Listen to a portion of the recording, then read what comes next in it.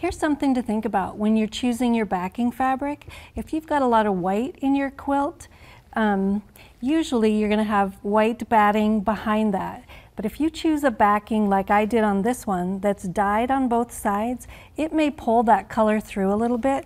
And if you kind of look in here, you can see where maybe my white thread looks like it has a little hint of the orange. So my suggestion would be that you look for a fabric that maybe is not dyed on both sides if you've got a lot of white background in your fabric.